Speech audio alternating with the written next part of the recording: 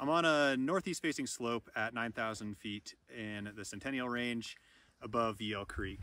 And we've been riding around today, and what we're looking for is weak layers that are buried in the upper 3 feet of the snowpack. And we found that right here, sugary layer.